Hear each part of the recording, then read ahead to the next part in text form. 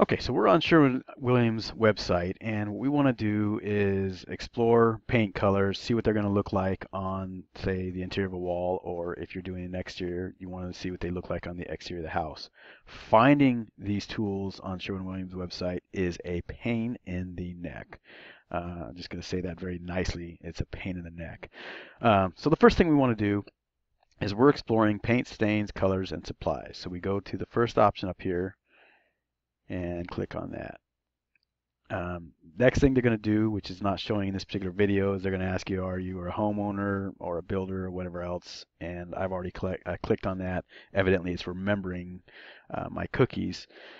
So that's not showing us that option, but it's pretty self-explanatory. That part you can figure out.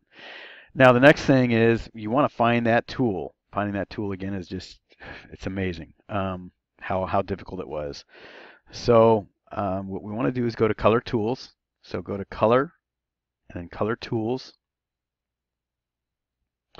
And then once there, if you scroll down, we have this Color Snap Visualizer for the web. And let's click on that. And it's going to go ahead and load the Color Snap Visualizer. And then from here, you go to paint a scene. So we have explore color, get inspired, paint a scene. So paint a scene. And then what I would do is, you're just kind of looking to get a color scheme, and you don't, if you want to go and do your photos, that's fine. I'm not going to show you how to do that in this video. The main thing is just to, show you how to get to an actual tool you can actually use. So we're going to do sample scenes. And then here you can scroll through all these indoor scenes. For me, I was looking for an outdoor scene. And so there's one outdoor scene, here's another outdoor scene, and you can just go and pick one, and we'll pick this one, paint this scene. Okay. Now, here's the colors down here that you have to work with. And if you click on the first one, which is already clicked, you can then go and highlight this area and click on the area and it'll paint it. Okay. And then let's say we want to try and use this other color, and then you want to do the trim. And here I'm going to go off the trim. Can't really see that it changed. Let's see if we can do this one. It was just too light. So there's that. Let's click off the picture. So there you go. That kind of shows you, what it looks like with the trim and the other one. Now, let's say that you don't like the colors they gave you. So let's go ahead and click on Add a Color. And let's see, what do we want to play with? I'm going to play with colors that I normally wouldn't use, just for kicks. Let's try this one. And let's do an add. And then let's see here, what do we want to do for trim? Again, these are colors I would never really use, but I'm just going to have some fun with this and see. Okay, so we've got that. Now, again, how do you get back? And this is where you got to go up here to the top and go to paint a scene once again, because they don't make it easy to get back. Sample scenes, and then paint the scene. And it's going to say, hey, opening scene is going to replace the current scene you were working on. Would you like to continue? Well, if you say no, you're still stuck on this thing that you can't do anything with. So you just got to say yes and start over again, which is fine because we're going to start over again anyway. But again, they don't really make it easy to go back to the scene you were working on, so this is the way you've got to do it. So again, here's the color that we were picked, and here's another color that we were playing with.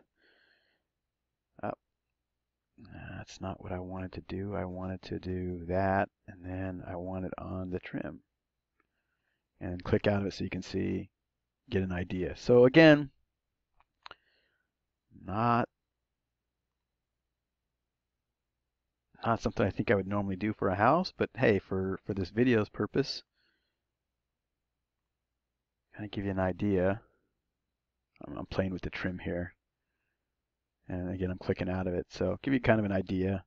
Let's see what this looks like with the main as red and click out of it. So there you go. That's how you use the color picker. And again, I just wanted to go through and show how to use this tool. Number one, how to get to the tool, and then number two, how to get to the number one, how to get to the tool. Number two, how to use the tool, how to find paint colors and add them, and then how to get back to the houses and play with it, because it's not really user friendly at all.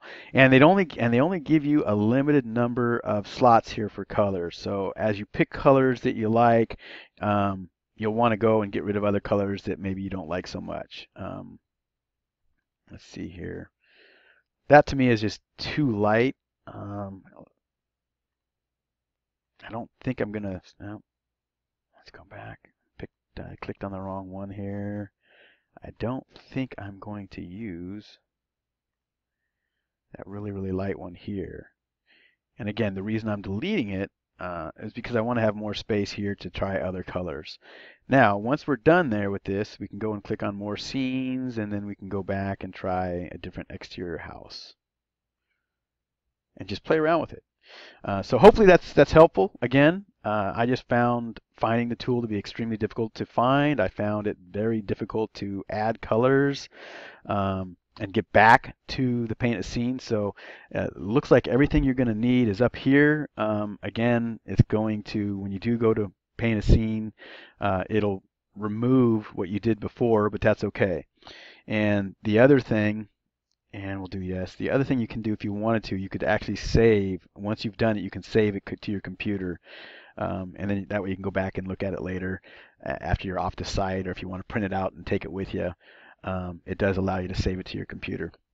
So hopefully that's helpful. Again, I'm not going into super detail with it, but I want to go into enough detail that you can go and find what you need to find and play around with this. Because it took me a good 10-15 minutes of a lot of frustration before figuring it out. So that's it for now.